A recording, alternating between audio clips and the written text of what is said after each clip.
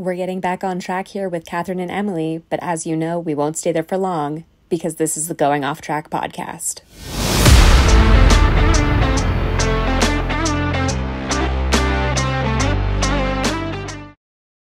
Welcome to F101 Silly Season Edition. Hello, Catherine. How are you today? I'm doing great. How are you, Emily? I'm wonderful. I'm actually dying. I'm at my parents' house in Texas, and it's, I think, 105, but it feels like 115. So that's like 40 degrees Celsius for our Argentine friends. That's gross. Yeah, and I'm absolutely dying. But it looks like you're still at summer camp. I am still at summer camp, still in my room in the one space that has Wi-Fi. It is currently also very hot here, but not nearly as hot and not nearly as humid as where you are in Texas. But it's gross for us. And of course, I'm recording the podcast right now, so I can't have my fan on. So I'm just sitting in my long sleeve shirt, hiding my spider bites, and sweating. Because that's what life is here at camp. That's what summer camp is all about. Exactly. That's what summer camp's all about. Yeah. Bless it. Oh my gosh. And so today we're moving on to talk about silly season, and what exactly silly season is, because it's something that, you know, we talk about a lot in Formula One, but it's also something that if you don't know what it is, I will say that if you know sports at all, even if you don't know that it's called silly season, you know what silly season is, because it's basically that period. It was coined in the UK, and it's basically a period in the summer months where it's just known for, like, frivolous random news stories in the mass media. But for a sports perspective, silly season is just a period in a sports season, whether that's F1, NASCAR, the NBA, the NFL, the NHL, or pro soccer, pro football, not in the United States, where you have this kind of lullish downtime, where it's all full of speculation of, you know, where players are going to move, where staff and teams are going to be moving for that next coming season, and you know, Formula One is just, you know, silly season is just a very prevalent portion of the season as a whole. Yeah, it definitely is. And so normally, like, let's say the NFL, I'd say silly season is probably between regular season and playoffs. That's when, like, all your coaches are fired, your coaches are being hired, they're kind of in talks, but they're not, because they're, you know, in a playoff game, so they can't technically talk to them, but it's alleged that they're moving somewhere. So that's kind of what a silly season would be. But in the context of F1, it happens during the summer break. So there's 3 weeks in August that F1 kind of shuts down. There's no work on the cars, there's no testing, nothing at all. And that's when silly season happens. That's when the contract, you know, new contracts, news is dropped. That's when we hear about principals leaving or moving, key engineers, things like that. That is really when it happens. So it's really interesting in F1 because contracts for the next season are dropped pretty much halfway through a season, not at the end of the season, which makes it pretty interesting. Yeah, it's kind of, you get to a point where you're like, you know, say, for example, last year, Pierre Gasly, who was at AlphaTauri in 2022, and we'll talk a little bit more about, you know, the timing of his move once we get into the silliest silly season that sport has seen in a long time. But, you know, Gasly was announced that he was going to leave AlphaTauri and go to Alpine, where he's driving now, and that happened, and then, you know, you have this announcement, and then for 4 more months, he's still driving for AlphaTauri. Yeah, it's super weird. And some people find out that they're losing a seat and they don't get a seat for next season, or they're like trying to find a seat. So then you have people who find out, oh, I lost my seat with my current team and no one's rehiring me. So then it's trying to drive like a madman and do the best you can for the next few months to see if someone else will re-sign you for next season. Yeah. It's a really weird concept. Yeah.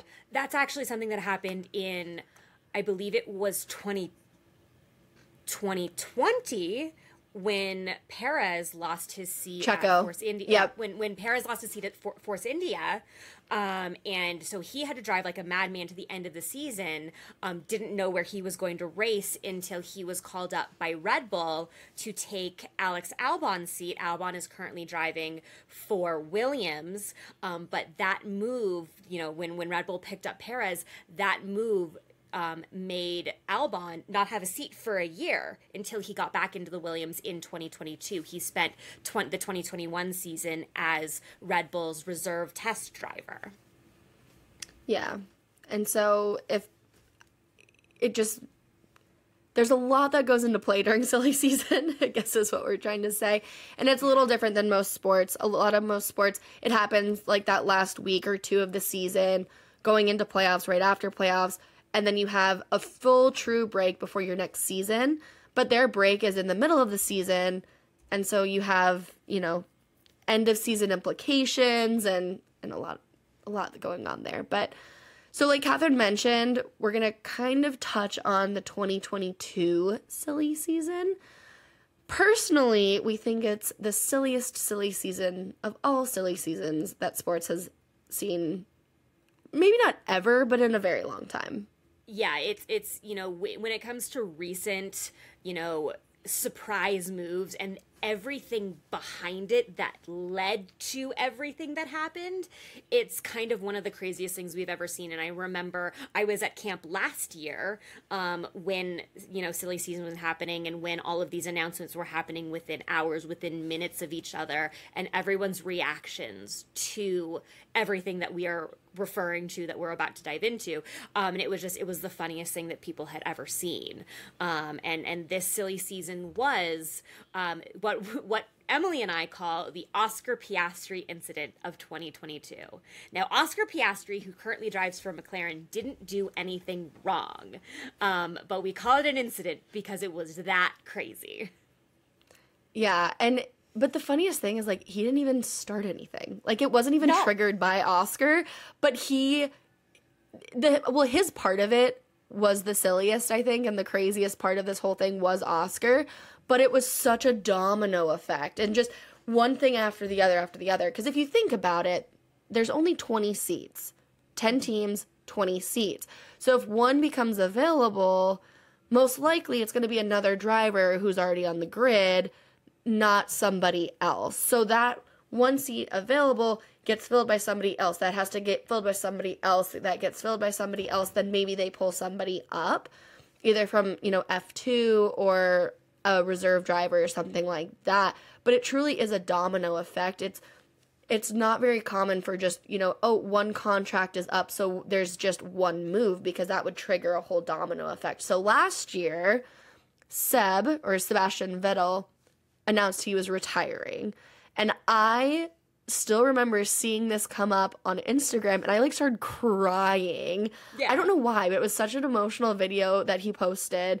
It was so well spoken. He's such a, you know, well-respected world champion.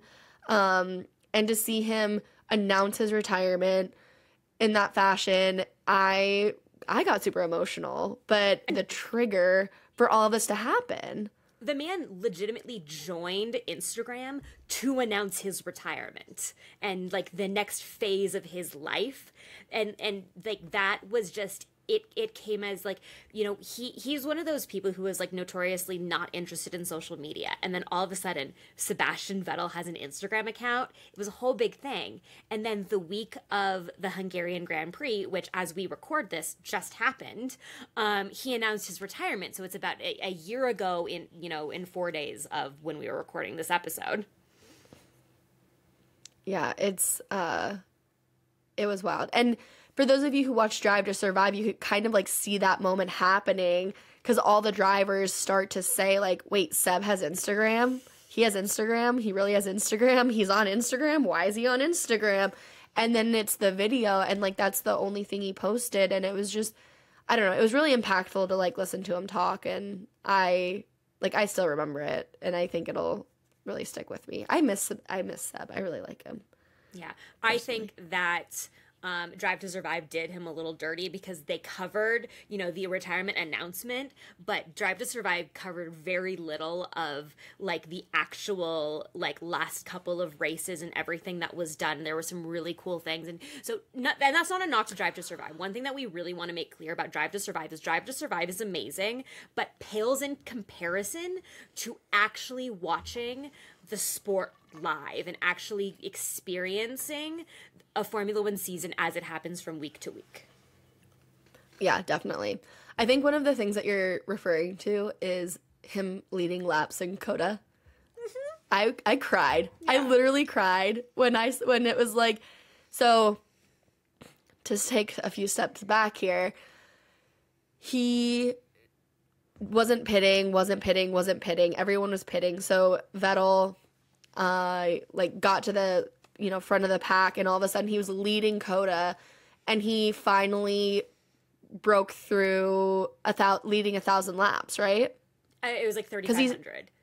3,500. Okay, yeah. I was gonna say because it has to be more than 1,000, but it was some really crazy big like landmark achievement, and he finally got it the year that he was retiring, and I just started losing it. Like, I don't know why, but it was a really cool moment, and I don't know if Aston Martin purposely held him out there and didn't have him pit so that he could get this, or if it just happened organically, but it was a really cool moment. Yeah, and I will say I don't think so, because there were some strategy blunders that in people.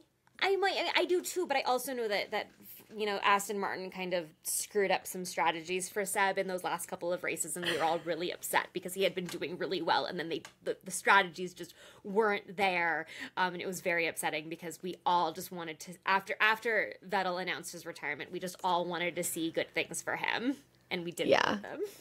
No, I know. I get the warm and fuzzies, and I'm like, oh, maybe they wanted him to get this achievement. Yeah, I know they didn't, but that's how I like to think. So yeah, he did, but because that meant that Vettel was going to be opening up one of those 20 seats, that meant that there were going to be some moves happening, and so July 28th he announced his retirement.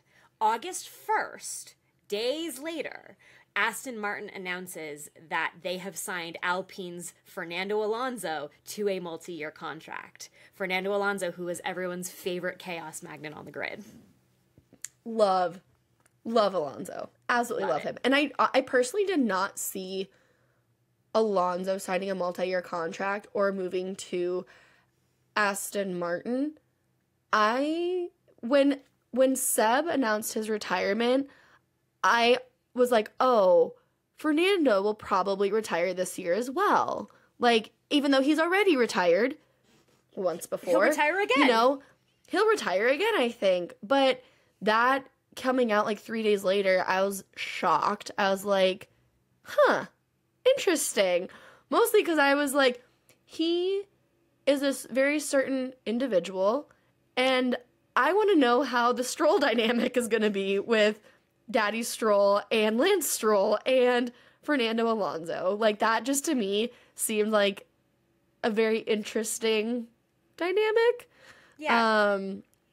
Especially based on like what had happened over the 2022 season and, Alonso's dynamic with his teammate at the time, Esteban Ocon. They did not always see eye to eye and did not always agree on race strategy, and sometimes were racing each other when they probably shouldn't have been. And so it, if you watched our F1, our F101 F1 episode, where we talked a little bit about the dynamic between, the owner of Aston Martin, who is the father of Aston Martin driver Lance Stroll, and we had a lot of questions going into the 2023 season of how Fernando was going to fit into that dynamic, and clearly that has worked out so far. As we're recording this, Aston Martin hasn't had a bunch of great races, and Fernando had a lot of strong starts, and he was on the podium for a while at the beginning of the season. He's not there right now, but clearly there are some things working out at Aston Martin with that driver move from Fernando, who is clearly not retiring anytime soon, even though he's in his 40s. Yeah, that that retirement's definitely not coming. Last year I was No. like, oh, he's probably, done. And then I think like those first few podiums this year, like just reignited something. And he's like, all right, where's my next multi-year contract? Like, I'm not going anywhere. So Exactly. And then so we've got Vettel's retirement announcement. We've got the shock move of Fernando moving to Aston Martin. And now here's where silly season got really silly. And here's where we start breaking things down, not by day, but by time of day. So August 2nd, 2022, at 5:11 p.m., specifically 5:11 p.m. UK time, Alpine announces Oscar Piastri, their reserve driver, who is a member of the Alpine Young Driver team, will be driving for the team in 2023. Not even 2 hours later. Out of nowhere. Completely out of nowhere. No quotes from Oscar, but they announced that. And then at 7 p.m. UK time, Oscar Piastri says, and we quote, and if you haven't, if you're familiar with Formula One, you've probably seen this quote around, or you've seen the meme of somebody asking Oscar to autograph this tweet. But the tweet said, I understand without my agreement, Alpine F1 have put out a press release that I am driving for them next year. This is wrong, and I have not signed a contract with Alpine for 2023. I will not be driving for Alpine next year. What a blow. What a moment. Honestly.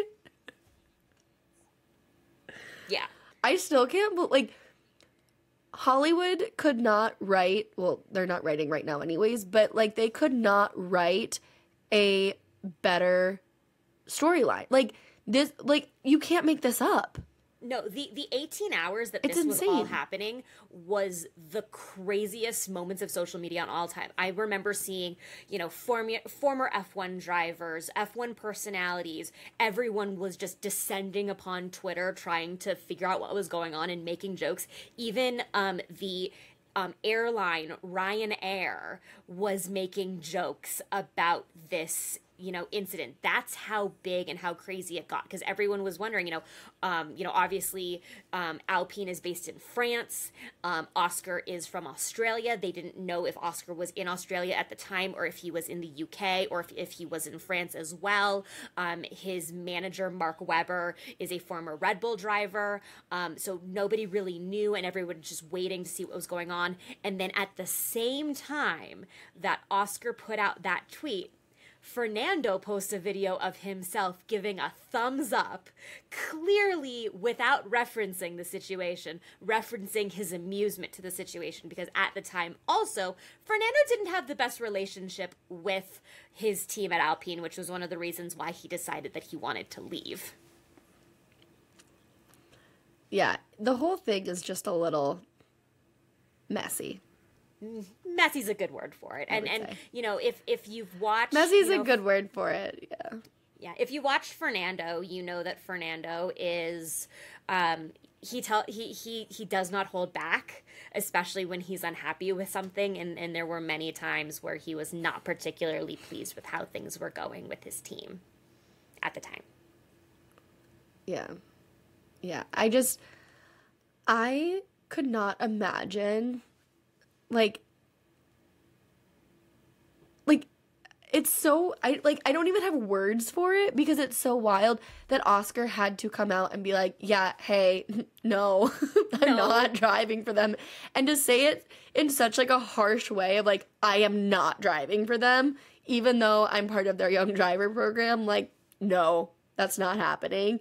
And just thinking of, again, going back to the whole concept of silly season, Fernando's move was very shocking and out of the blue. No one saw that coming. So all of that happened, and then he still has to drive for Alpine for the rest of the year. Yeah. He's still driving for them. He's moving. He did this, it is kind of behind their back, but it all happens, in the shadows. That's how generally these moves happen. And then he still has to drive for them for the rest of the year. Mm-hmm. That to me, that is the weird part to me. Yeah. And then 3 days later, reports begin to emerge that the reason why Oscar said he's not driving for Alpine is because he's headed to McLaren. But at the time, McLaren did not have an open race seat because Lando Norris has been signed until like 2025, I believe 2025. And at the time, Danny Ricciardo had had a 3-year contract of which he was in year 2, and 2023 was supposed to be his 3rd year. But as we all know, Ricciardo was struggling big time in that car. And that's where, it was like, oh, so Oscar's going to replace Ricciardo, which means McLaren has to find a way to break Ricciardo's contract so that they can have Oscar in that seat.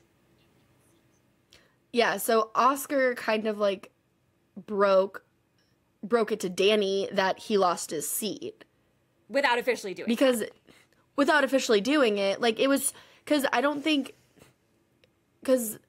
don't know when it actually officially, I mean, we have it in our timeline, but it's super weird how this whole thing happened that, I mean, we all know that Danny was struggling, but none of us thought that they would just end and terminate his contract or find a way out of it, because those contracts are expensive, and they're on the hook for what, $18 million or whatever. So that wasn't necessarily what I was thinking when he was like, oh, I'm not driving for Alpine.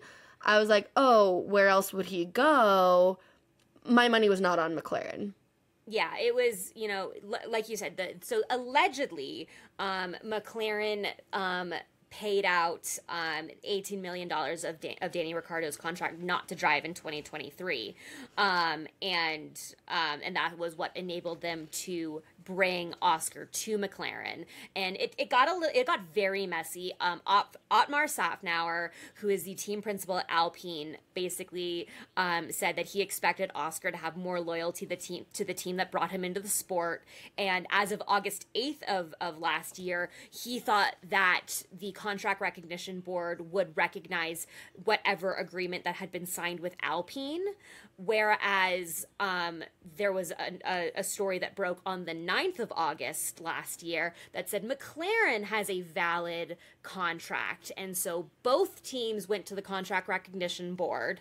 August 24th, McLaren and Ricciardo announced that they are parting ways, or at least that's what McLaren said. Ricciardo said that McLaren decided to make a change. And on September 2nd at 2:30 p.m. UK time, McLaren officially won the contract battle and subsequently announced Oscar as Lando's partner for 2023. And as we are sitting now, having just watched Hungary, where Lando finished P2 and Oscar finished P5, and the week before, Lando finished P2 again and Oscar finished P4. So clearly that worked out for McLaren. And Alpine has just gone off back-to-back double DNFs, so not so much for them. Alpine's struggling a little bit, but you know, a lot of it. They'll get back there, maybe. A lot of it. So super random tangent here. I really want to know, like, Ricciardo was double dipping this year. He got the 18 million, and now he's being paid by Red Bull, and he's driving for AlphaTauri. Like, he's double dipping. Yeah. He's going to have a great 2023. Yeah. Ricciardo, Ricciardo is a fan favorite, as we kind of mentioned in F101 F1, and beloved by the sport, and we're all very happy to see that he's back. But he also made a very large amount of money to not drive this year, and clearly things have worked out for him. That was that, and that whole, what was that, a 3-week period in August? That was a very, big, moment in Formula One. And that wasn't, that wasn't even all of the driver changes that happened in, after, for silly season 2022. We had Gasly announce the move to Alpine. Red Bull tried to get IndyCar driver Colton Herta into that open seat, but they couldn't get a super license waiver from the FIA. Nick DeVries subbed in for Alex Albon in Monza because Albon had appendicitis and was in the hospital. And he he drove that Williams and outscored Nicholas Latifi, which basically sealed Nicholas Latifi's fate, and he lost his drive. Speculation was growing about Mick Schumacher's seat at Haas, which he ultimately lost to Nico Hülkenberg, who's driving this year, where Schumacher is a reserve driver for Mercedes, and he is learning from Toto and will be fine. And then, of course, Logan Sargent, who was driving in F2, he was announced as the replacement for Nicholas Latifi. And then at the very end of the season, Ricciardo was announced as Red Bull's third driver, which is different from a reserve driver. But he was announced as the third driver, and now, you could almost say that despite the fact that Ricciardo was basically paid by McLaren to not drive in 2023, he kind of made out the best of everyone in the 2022 silly season merry-go-round. I mean, yeah, money-wise, he's still Definitely driving a shit car, but... Yeah, the Alpine is... or the AlphaTauri, AlphaTauri. Well. Yeah, it's not a good car. Yeah, and again, so last silly season, I think Seb's retirement and Ricciardo announcing that he's going home to Red Bull were the most iconic things that, well, besides the Oscar Piastri of it all, but those were the big announcements that I was emotional about. I don't know why. I'm an emotional.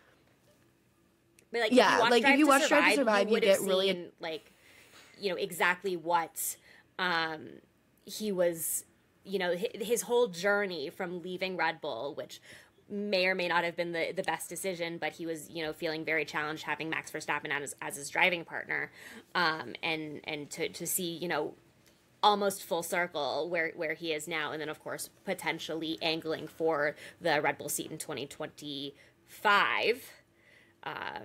There's a lot going on. I'll say 4, but that's 4. just me. Yes. I don't think it's going to be 4. Well, it is 2025.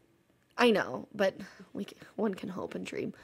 I think that might be a really big internal conflict for me if Danny goes back to Red Bull. Yeah. I don't know what I'd do. You have to get a Red Bull shirt. Like me. That's pushing it. Yeah. It gives me really quick. But as we are recording this before silly season, we've got, obviously, Ricciardo will be finishing out the season at AlphaTauri. We don't know what that means for the AlphaTauri seat for 2024. We have a lot of speculation. We have an emotionally signed contract, whatever that means, between Toto Wolff, Lewis Hamilton, and Mercedes. But we're recording this before silly season. Our next episode will be the silly season recap, which will drop next week. But Emily, what are some predictions that you have for silly season 2023?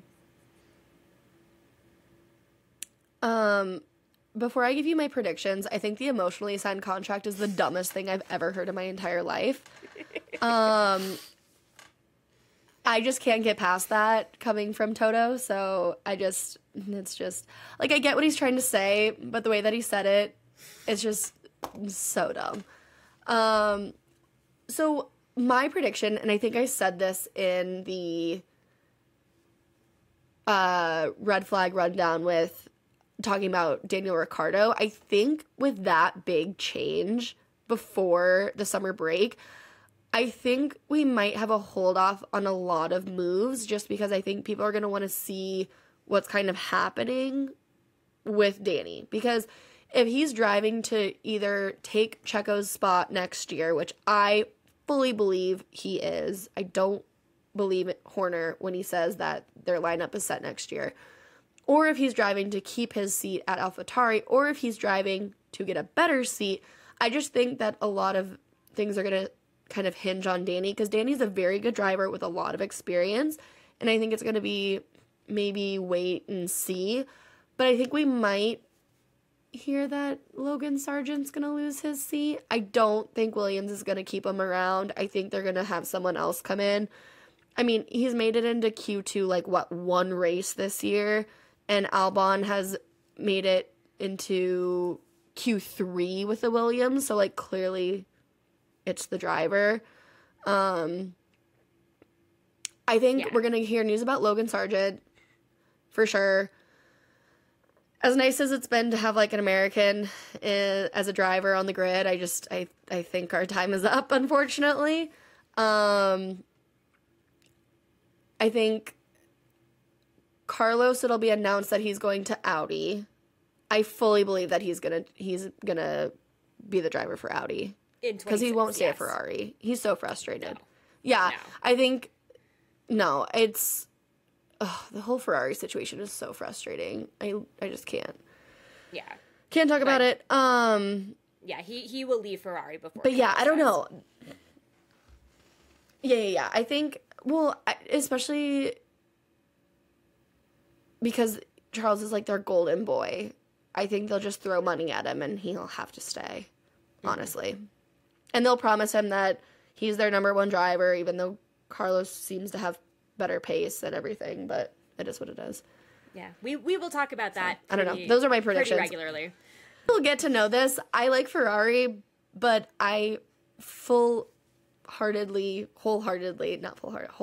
believe that Carlos is a better driver than Charles Leclerc. Unpopular opinion, but it is my opinion. And I get mad at Ferrari a lot for treating poor Carlos so horribly. Yeah, so I agree. But yeah, what about you, Catherine? So I'm glad that you agree with me on that. Yeah. I think that silly season is going to hinge on Ricciardo's performance going down the line. I think our silly season will actually be in November, based on what has happened so far. And I also think that the emotionally signed contract between Lewis and Toto and Mercedes could potentially mean that Lewis has decided that this will be his last contract as a Formula One driver. Oh, interesting. Mm-hmm. I accept your prediction. Thank you. You're welcome. We shall see. I think we're going to get details about the contract. Hopefully. Maybe. Hopefully soon. I don't know. Yeah. Hopefully it's soon. a lot of wait and see. So, speaking of, it is, which is like a horrible prediction, but I think we're going to hear that Schumacher, whatever. I can never say it right, and I say it different every single time I say it, but I think Mick is going to go to Williams. I could see that. I think that's I can see that happening pretty solidly. I think they're done with Logan. Yeah, So. I don't disagree. I don't know, but that's the only. Yeah, I think that's a pretty good one, but I don't know about anything else. Yeah, we don't know. It's going to be like the bomb dropping of Ricciardo moving to AlphaTauri really just put a damper, or not really a damper, but like really quieted down any potential driver moves in a year where we don't have a lot of expiring contracts, unlike last year where we did. Yeah. And I think that's like why, and Seb's retirement too, like that was another seat that had to be filled. I think last year was just a lot, and almost everything last year we never could have predicted. So that's kind of like how silly season goes, is you never know what's going to happen. Except I do think the Mick to Williams will happen. Yes. If I was a betting woman, that is what I would bet on. Yes. So. I am not allowed to bet on sports. So I don't bet on sports. I'm still not allowed to bet on sports. My cooling off period has ended, so I can. I still can't. Hello, Family Fantasy Football League. A weird little thing. background, because I still work in college athletics, I am not allowed to bet on sports. So I do not. So all of my bets are hypothetical. And that has been this episode of F101 Silly Season on the Going Off Track podcast. Yes, this has been the Going Off Track podcast. Thanks for going off track with us, guys. And we will see you in the next episode.